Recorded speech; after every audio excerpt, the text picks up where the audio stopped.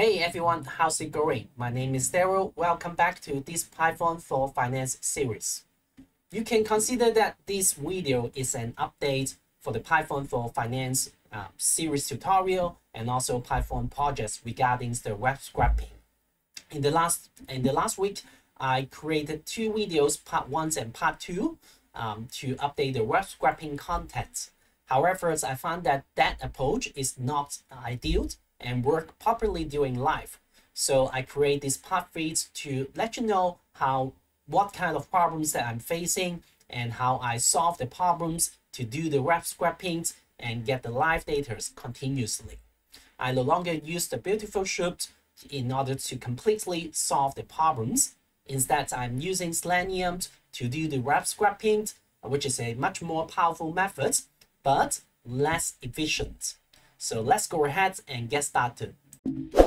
First of all, let's take a look to see what are the problems that we have when we're doing the live web scraping. Here you can see this is a euro to US dollar, which is a live data over here. You can see in this div class, we in this can find the fin streamer, which is that we are using over our web scraping script. That is the fin streamer, and also the fin streamer. This allows us to capture the price and also capture the changes. However, you can see that under this fin streamer, there is an other class that is a spend, that is a class with random strings that contains the live data, including the price and also the price changes. Here, if we take a closer look to this spend class and take a closer look on this string, the class name, you can see that these strings is keep updating when these data is updating live. So in that case, it would be rather difficult. You can see that it's changing. That is rather difficult for us to capture this spend class. So Yahoo dynamically change the class name. For the other spend that is under this fin streamer, you can see that they do not change the class class name over here. So in that case, it's still possible for us to capture these price changes. However, we are not able to capture these price at live. There's one way that we can solve these problems. Say for example, we can use these previous clause, which is a static informations, and this previous clause, and then of course we can capture this data and calculate it back to the current price. This is one way to solve the problems. The other ways to solve but however, if we go to the other stock, say for example, here you can see we have a volumes over here. Normally these volumes will continue to update live. So there's no way for me to calculate back the volumes dynamically. So in that case, if you do not need to capture the volume, it's okay that for you to continue to use the BeautifulSoup, just like what I mentioned, you can capture these data and then based on the changes, you can calculate back to the current price, that is the live price. But in that case, you cannot capture the volumes. So to complete the story, I just change to use the Selenium instead of the BeautifulSoup. Here, I would like to emphasize that BeautifulSoup is much more efficient if we just want to capture the data in a shorter period of the time. But Selenium is much more powerful, and there's much more they have much more functionalities over there.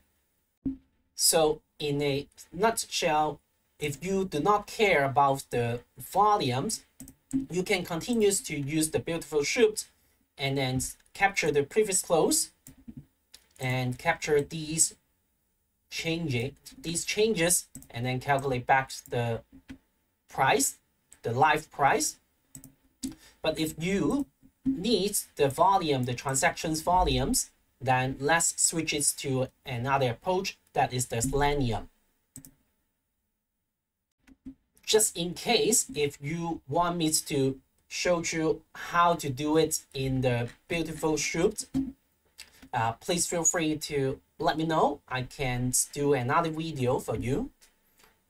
But for these lessons, let's go to the Selenium's approach.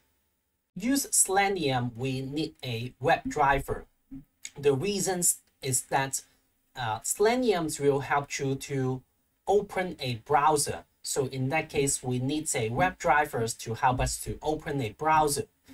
On the other hand, for the BeautifulSoup, the logic is that they just download the entire HTML from the URL.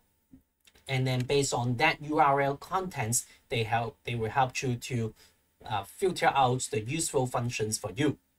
But for the Selenium, they take another approach, a different approach. They will help you to open the browsers. So we need to define which browser that we would like it to use to open the web page. And in my examples, I will use the Chrome browser. So I need to download the Chrome driver. But before we download the Chrome driver, we need to know which versions that our Chrome browser is. So you need to open a browser, open the Chrome, and then there's a three dots over here, and then click on the Help, and then About Google Chrome. And here you can see the versions of your Google Chrome. And now we have the versions. You can then go to this link. I will leave it in the descriptions. You can just go to this web page and download the versions of that match with your Chrome driver. And in my cases is these versions.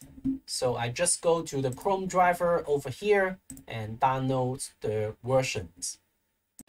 So once you click on it, and it will just allow you to select which operation system that you would like to have. And in my case, it's a Windows, so I click on the Win32 and just open the WinZip file, and you will get this Chrome driver. And what you need to do is to just copy this or extract this driver to a locations that can be easily accessed. Say for example, I just put it in my C drive, program file x86, and over here you can see I've already put it in this path. Okay, and once you did that, it's now ready to import the Selenium. Just like what I mentioned, the first things that I would like to import is the web driver. And then we need to think about what kind of methods that we would like to use to capture the informations. In my case, I will use the find element. And in that case, I need to also, from this web driver, I also need to import the method find, which is help me to use the XPath to find the elements and capture the relevant value. So we need to, from the Selenium web driver dot comment dot by import by.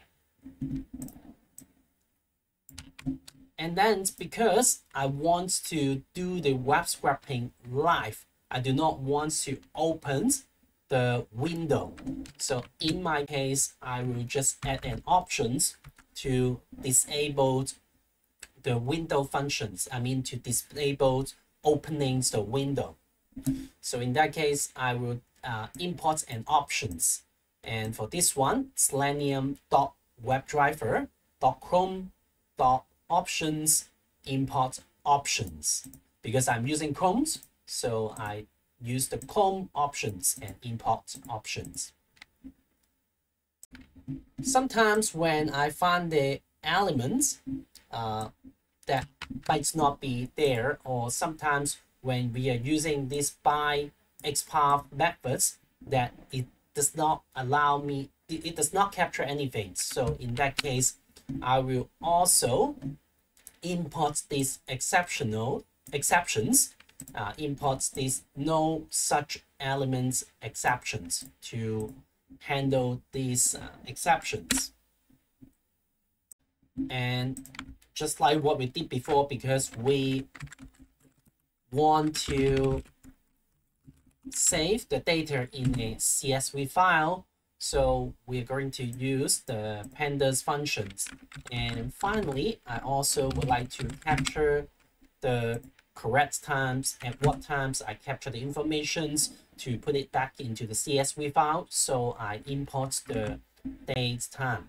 And similar to what we did in the past, there are two functions that we are going to build. So the first function is the XPath element. So this XPath element is that allow us to pass an XPath into these functions, pass these arguments into these functions, and then it return me the corresponding element. That means it will help me to capture the underlying contents, the correct contents that I would like to capture, and then pass it back to me as an elements variable. And then just like what we did before again, so we will create these real-time price functions. So what I'm going to do is to pass and stock hook arguments into these functions, and then these functions will return me few things that includes the price change, the volume, the latest pattern, and 1 year target. So just like what we did, it will return me these 5 informations. However, just like what I mentioned before, the latest patterns has been removed completely from Yahoo Finance.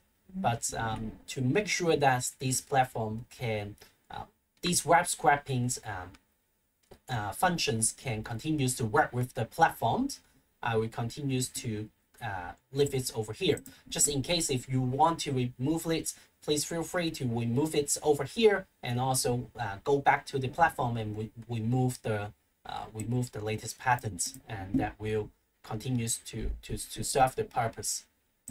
So that is completely fine. And then once we have these 2 functions, of course, just like what we did before, we are going to pass it with a bunch of stock, and then we'll continue to capture all this data and then put it back to the CSV file. That is the whole idea. That is the entire skeleton. But for the time being, I will just comment these things first. It's not too difficult to get the Selenium work. The first things that we need to define is a path. And this path is the driver the path of the driver. Here we go. And what you need to do is to copy this path. Copy this path and then copy this name.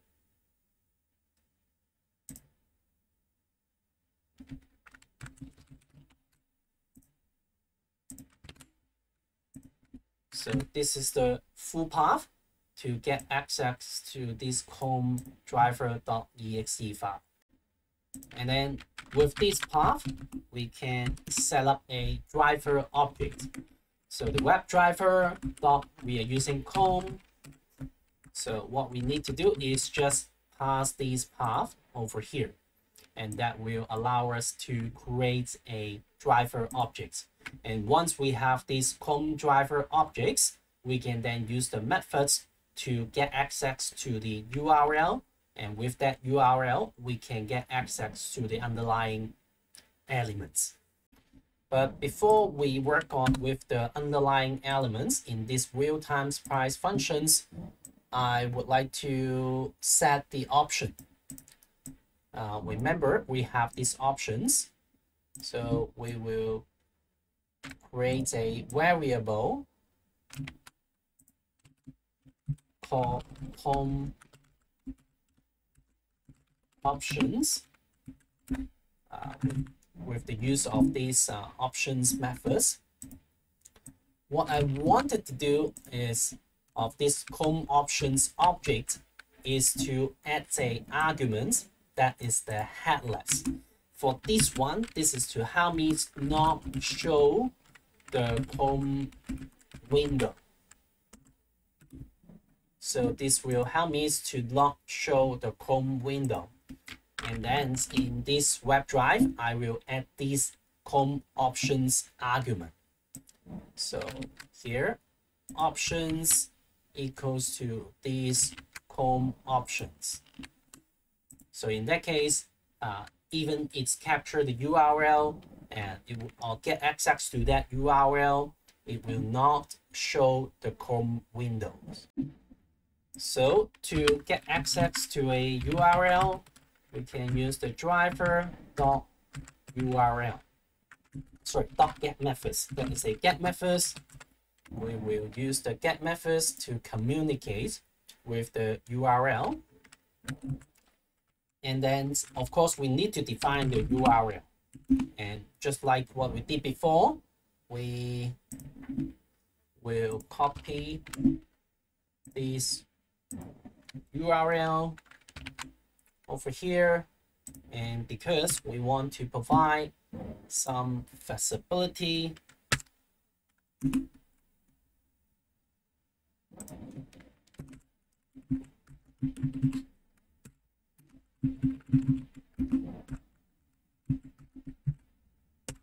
so over here, I will just change this stock code with the stock code argument. So once when we call these functions, we pass this stock code and it will just complete the URL.